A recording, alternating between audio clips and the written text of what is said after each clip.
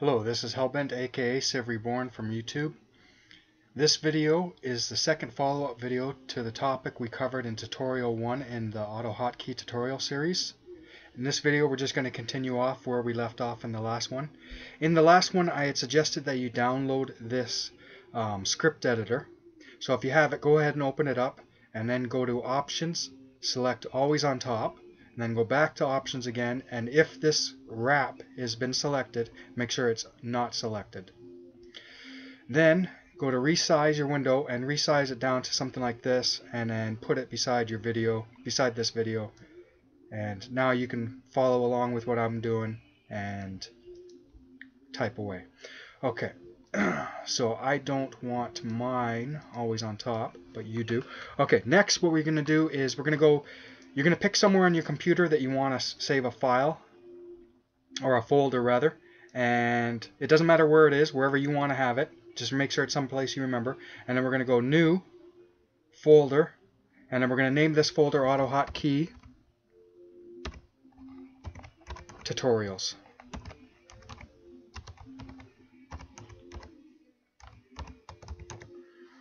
Okay, and then so now we have a folder that we're going to put all of our scripts that we write throughout the tutorial series. Go ahead and minimize that, bring the screen back up. Now we're going to make a new file in our script editor. And then we're going to go to Save As, and we're going to go find that folder we just created. And double click on that, and then we're going to name this file. We're going to call it MouseMove Commands.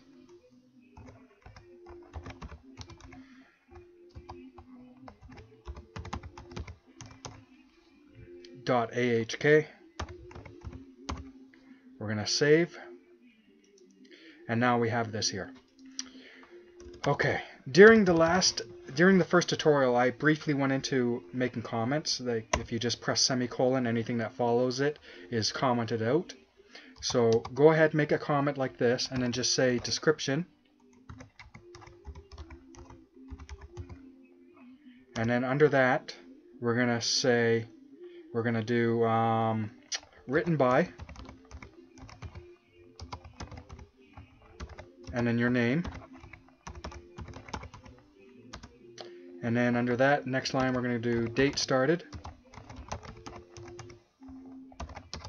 For me it's April 3rd,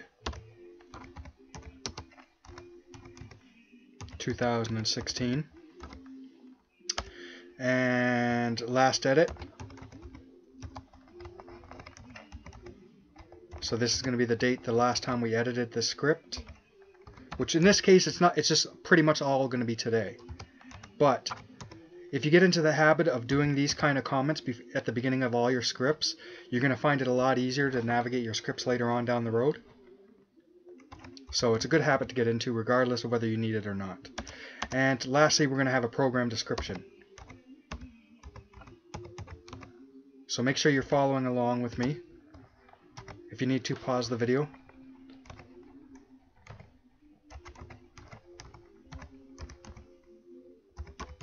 I'm not a very fast typer, as you can see. And if you're a slow typer like me, you might need a pause and unpause constantly, like I would. Program description, so I'm going to just write a brief description of what this program is going to do, and I want you to copy this as well. This program shows all the mouse move commands. And you can expand on that as much as you want. Alright, so now later on down the road you can come look at this description that says all this stuff. Okay, now as you know, what I can do if I try to run this right now, it's going to give me errors because it's going to come to this first line that's not commented out and it doesn't know what to do. So to fix that, I would have to comment it out. So I can either go through it all and put semicolons, or a better way is beside this first description that I have, what I'm going to do is I'm going to put a / with an asterisk, and then under the last line of what I want to have commented out, I'm going to do the reverse. So I'm going to have an asterisk followed by a /. Now it comments out everything that's in there. And if I come down here,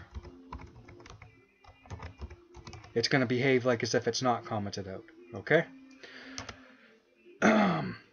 if you'd gotten the editor like I had suggested, you'd also notice that you can collapse it.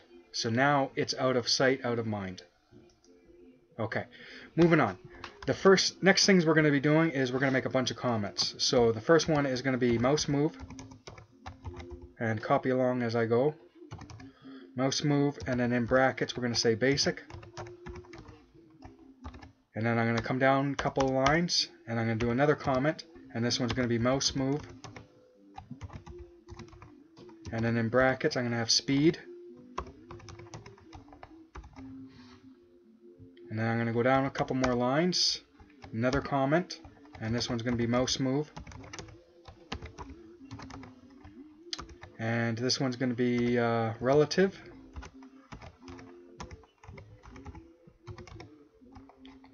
And then we're going to go down a couple more lines, we're going to do another comment, MouseMove. And this one is going to be chord mode.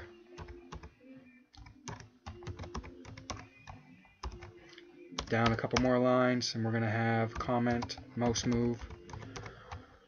I'm doing it this way because I need to try to keep this video as short as possible while still covering as much as possible. So okay, this one's going to be Hotkeys, and then we're going to go down a couple more lines, and we're just going to type out exit app. So that way it automatically exits whenever we get to the end. Okay, we're going to come back up to this first one that said MouseMove basic, and what we're going to type in here is we're just going to type in, for this one we don't need to really do anything, so we're just going to type in, MouseMove.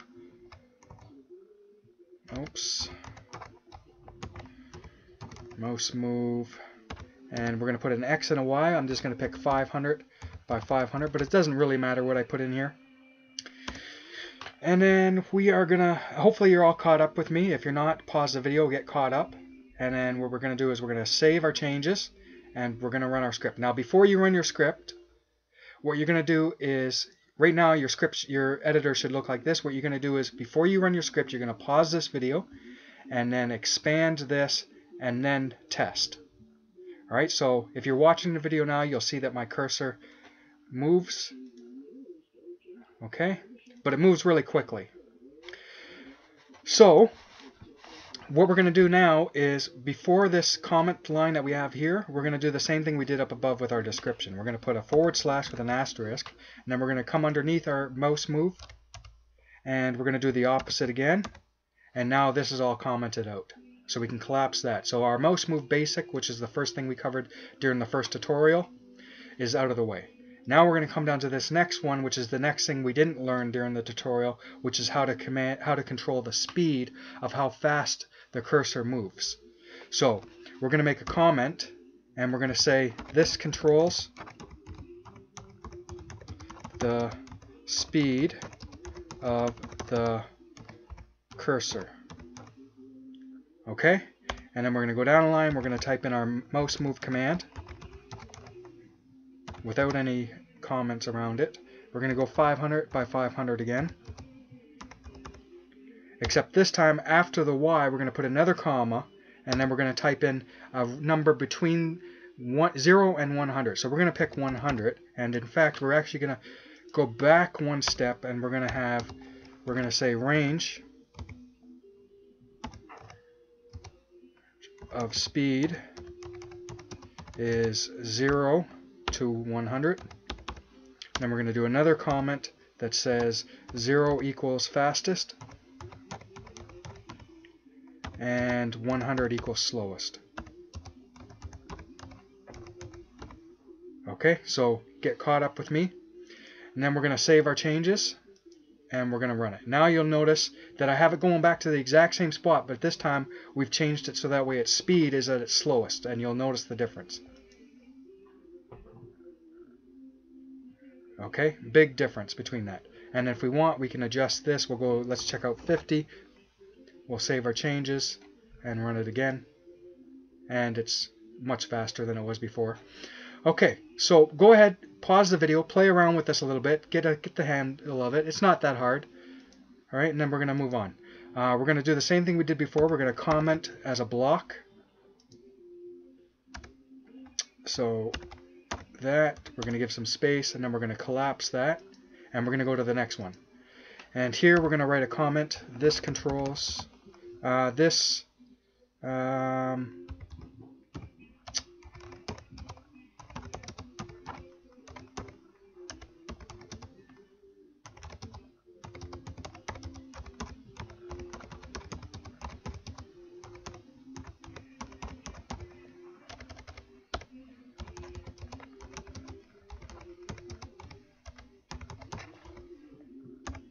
Okay, so this thing is going to change it so that way. So let's say I had a command that moved it to here. Now if I had just added up here another mouse move that said 600 by 600, it's just going to go to 600 by 600. This other command is going to change it so that way if we first moved it to 500 by 500, we're going to add or subtract x and y values, so that way it's going to move from this spot to a new location in relationship to its last location. Okay, so we're going to do the same thing for the first one. We're going to do mouse move 500 by 500. Oops, 500 by 500. We're going to set our speed to, let's go 75. And then we're going to have a sleep command. We don't really need a sleep command. We could just do it automatically. But I'm going to add this in anyways. And then we're going to have mouse move again. And we're going to pick, this time we're going to add or subtract values to our previous x and y. So I'm going to say subtract 200 from the last x value. And I'm going to say plus 100 to the last y value. And then I'm going to set its speed to, let's say, 33, whatever. After that, now we're going to put another comma and we're going to put the letter R. Okay? So now it's going to move to this location. It's going to move to this location, and then it's going to move to a new location that is 200x less than that, and plus 100y from that.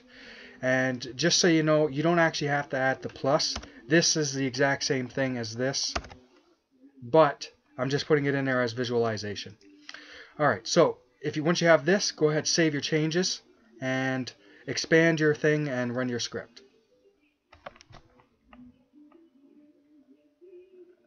Now note where my cursor is, so note that it's down here. If I go back up here and I turn this R off, like as if it's not even there, and save it again, you'll notice that when I run it, it's a completely different spot it's going to go to. Alright, so that's relative position. Moving on, we're going to comment out this again. We're going to collapse it. We're going to give ourselves some space. Oops. I need to give myself some space. Collapse it. Alright. Now, this time I'm not going to add the comment in. You're going to add the comment in as soon as we're done doing this. You're going to put a description of what this next thing does. So that way later on, 6 months from now, 8 months from now, whatever, you can come back and have a reference to what these commands do. Okay, so with this one we're going to do, we need a new command. So this one's going to be chord mode, comma, and then we're going to say mouse because we want our chord mode to be related to our mouse, and then we're going to pick screen. Alright, and then we're going to come down and we're going to do mouse move. Go back to our 500 by 500 again. And we're going to put our speed at 44, and we're not going to have it relative right now. Then we're going to go down, we're going to have a sleep command, and we're going to have another mouse move, and we're going to go minus 33, minus 66. We're going to set our speed to 77, and we're going to have it relative. Okay. So normally by default, if I didn't have this line here, if this line didn't exist, there is already a line automatically that says this. It says this. Even if we don't type it in, it automatically says that. What this means is that our mouse move command is going to be related to our window. So whatever window we have currently active as on top, like for example, if I have this on top, all of our MouseMove commands are going to be in relation to this. So if I go to this top right corner of this window, this is X0, Y0. And then, 100, 200, 300, 400, 500, 100, 200, 300, 400, 500, so on and so forth. So all of these commands are going to be related to the window that's currently active. But sometimes you're going to want it related to the screen regardless of what window is open. And the way we're going to do that is change this to screen. So now it's doesn't care what window is active, it's going to move it based on the screen dimensions. So we're going to save our changes, we're going to run and test, see what it does. And note where it goes now when it finishes. Okay, so note where my cursor is right now, and if I open up that window again, regardless of this, whether this window is open, it's still going to go back to that exact same spot on the screen it did last time. And it's the exact same spot, regardless of what window is open. And just to prove that, I'm going to change this back to window. Actually, I can, you know what? I don't even need to do that, because like I said, it's already defaulted to window. So all we have to actually do is just comment it out, save, and if I go back to here, now it's going to be back to the window mode. So everything's related to the window. And if you notice, it's moving to different spots than it did. Okay, so we're going to turn that back on, and that's chord mode. We're going to comment that out. Come down here, make another comment, and then last we're going to go over hotkeys. So once again, if you haven't already, go back up here and make comments on what we did with this. So that way, if you need to come back to it later on, you know what it did without actually have to run the program. And then do the same thing here. As soon as we're done with this part, you're going to put notes in here to tell you what it did. So you don't have to actually do it in order to tell. Alright, so the first thing we're going to do is we're going to set a hotkey. So we're going to pick the letter R. Who cares what it is? We're going to say colon, colon. We're going to come down a line, tab over, and then we're going to say MouseMove. And we're going to go 500 by 500. We're going to set a speed of 66, and that's it for that. We're going to come down, we're going to do another mouse move. This time we're not going to bother with the sleep. We're going to do plus 99. Remember, you don't have to do the plus, but I'm just doing it as a visualization. And minus 200. We're going to set our speed to 22, and we're going to have this relative. And then under that, we're going to go down one line and we're going to say return.